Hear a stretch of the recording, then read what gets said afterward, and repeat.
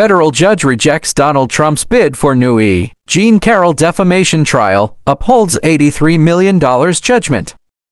The judge said Trump delivered malicious and unceasing attacks against her.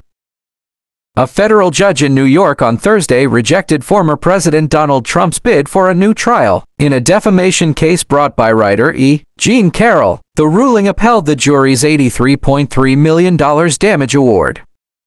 Contrary to the defendant's arguments, Ms. Carroll's compensatory damages were not awarded solely for her emotional distress. They were not for garden-variety harms, and they were not excessive, Judge Lewis Kaplan wrote. Mr. Trump's malicious and unceasing attacks on Ms. Carroll were disseminated to more than 100 million people, he added. They included public threats and personal attacks, and they endangered Ms. Carroll's health and safety.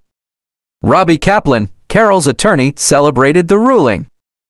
We are pleased with, though not surprised by, the court's decision today denying Donald Trump's motions for a new trial and judgment as a matter of law, she said in a statement. As the court explained, it was entirely reasonable for the jury to award Jean Carroll $83 million in damages given Donald Trump's continued defamation of Ms. Carroll during the trial itself, as well as his conduct in the courtroom, where his hatred and disdain were on full display.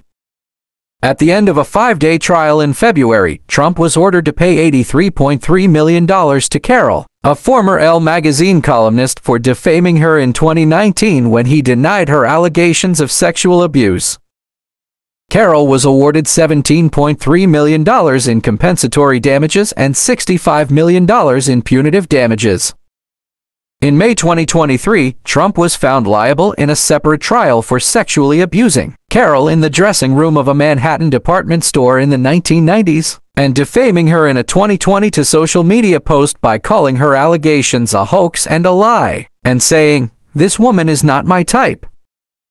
While he was found liable for sexual abuse, jury members found that Trump did not rape Carroll as she claimed. Trump rejected all accusations of wrongdoing and claimed he had not even heard of Carroll.